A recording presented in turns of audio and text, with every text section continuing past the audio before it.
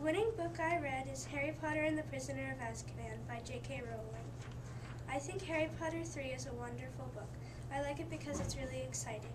It's also very surprising. Right when nothing's happening, a problem pops right up, sometimes a very dangerous one. Even though you have to read the whole series in order, it's still one of my favorite books. For example, I like this story because you can almost be in it. My favorite part of the book is the ending. It's my favorite part because the main characters discover innocence, fight off Dementors, and time travel all in one evening. I think Harry Potter 3 is a magnificent story to read.